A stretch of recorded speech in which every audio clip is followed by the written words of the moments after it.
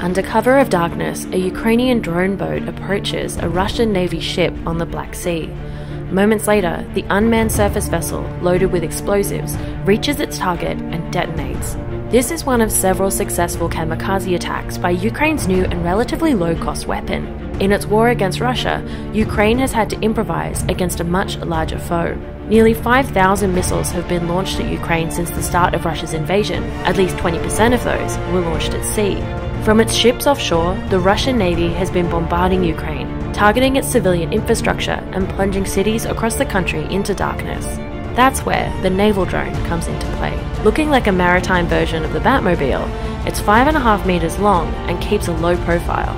Powered by a water jet engine, like those used in jet skis, it can travel at speeds of up to 80 kilometers an hour. It's also loaded with tech, including a camera, infrared sensors, and a communications antenna. The warhead sits somewhere within the body of the vessel and can weigh more than 400 pounds. Two objects at the bow serve as triggers to set off the explosives on impact. Ukraine says it has an operational radius of up to 400 kilometers. Through its fundraising platform, United24, the country plans to raise enough money to build a fleet of 100. They each cost $250,000 to build, and for a donation of that much or more, you can name one of them. Countering the Russian Navy in the Black Sea is crucial to Ukraine's survival, and it's hoping a fleet of naval drones will give it the edge it needs to do that.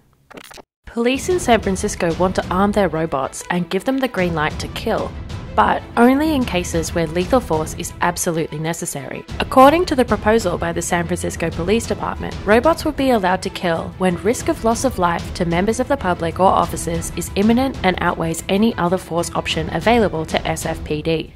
The San Francisco force already has the robots, which are normally used for bomb defusing and can be outfitted with a range of weapons. If the proposal goes ahead, it wouldn't be the first police force in America to use robots to kill.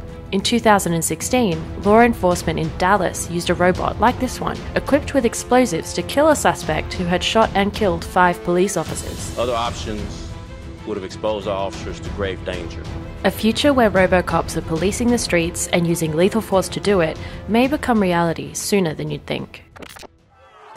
This is the world's biggest iPhone assembly plant in Zhengzhou, China. This week, workers at the Foxconn facility clashed with police, following protests over pay and working conditions. Witnesses said workers were beaten by police. Rising COVID-19 cases forced the closure of the plant last month, and new workers were promised bonuses and safer working conditions. The company has denied the allegations by protesters, but this is just the latest incident involving Foxconn, including a string of staff deaths by suicide spanning 2 decades. Foxconn's Zhengzhou plant assembles more iPhones than anywhere else in the world. If you're watching this on an iPhone right now, there's a good chance it was made at this facility. And Apple says it expects lower shipments of iPhone 14 models because of the labor disruptions at this plant. In a statement, Apple said customers will experience longer wait times to receive their new products.